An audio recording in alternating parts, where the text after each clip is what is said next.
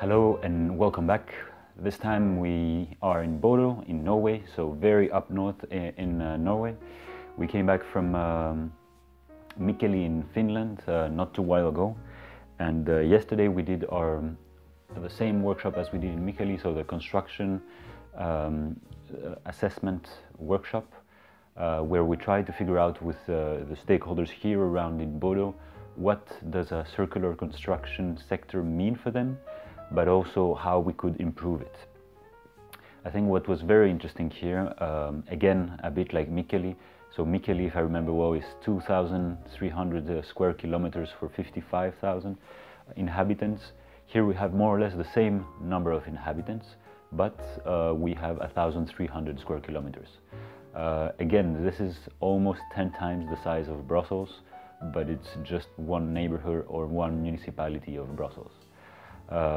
And again, surprising, they have an airport, they have a big, two waste management companies, they have composting, they have a number of infrastructure for a city of that size, which for me are very surprising.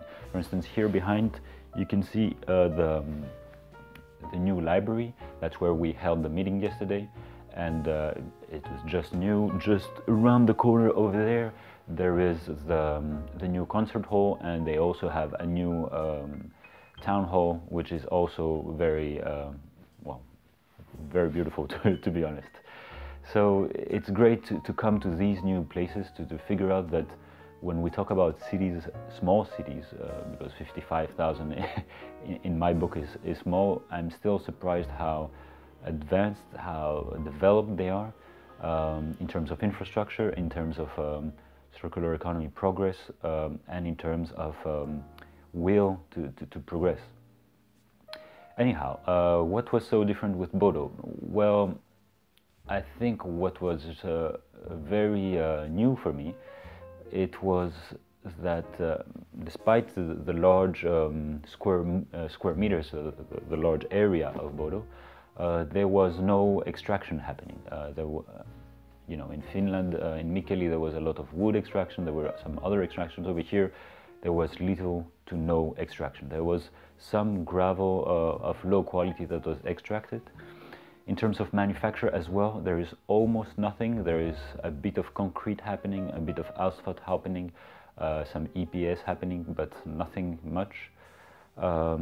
On the use side, of course, there are a number of buildings, and there's a number of construction that are happening in terms of roads, in terms of building, in terms of other type of infrastructure. So this is rather typical of any city, and that means that most of the materials are imported in the city. In terms of waste management, well, as I said, there is two waste companies here. There is one private, one public, and most of the construction and demolition waste pass through them. Some of the construction demolition waste are recycled by contractors and building companies. The rest is treated at the two waste treatment plants, and most of them are already sorted on the building sites. Then the concrete and some others are crushed and reused, recycled locally. Others are sent away. What was also very interesting is that a lot of waste is exported as well to other places. So let me just show you how the sector looks compared to the one of Mikkeli.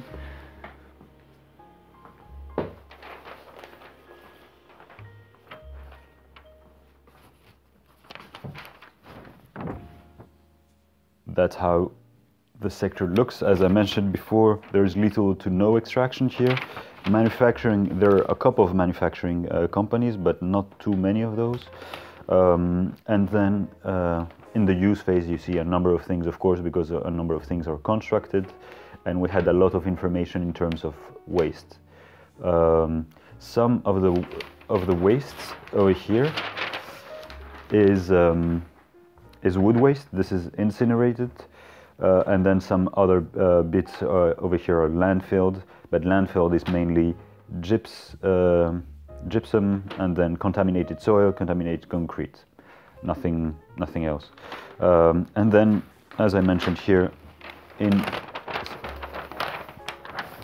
down below you can see the exports, and the exports are mostly some parts of manufacturing and then a percentage of the waste that is not treated here.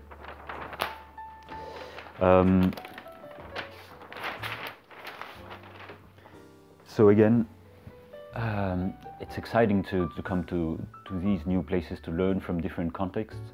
We get to also understand that when we preach about you know, circular construction sectors or circular solutions, that means completely different things based on the context of the city. If you have no extraction, if you have no manufacturing, then do you start building new companies here that take care of this waste, or that try to reduce importing because they have a lot of resources out here?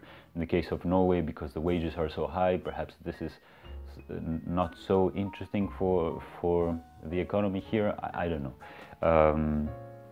Anyhow, that is what we learned so far from the Bodø case. We're gonna come back in a couple of months in June to have our a yearly annual meeting of the project. So I'm really looking forward to see their progress towards it. And some of the very exciting things for us that Bodø wants to develop is a 3D modeling tool where we will be able to see flows, stocks, but also some perhaps energy use, greenhouse gas emissions, and SDG account. Well, the SDGs might also be visualized there. So I hope we're going to have a fit integration between our circular assessment method and their visualization, and this could be used by others. That's it for now. Next stop is Sevilla and then Copenhagen. So I'll try to catch up with you later in these places. Cheers.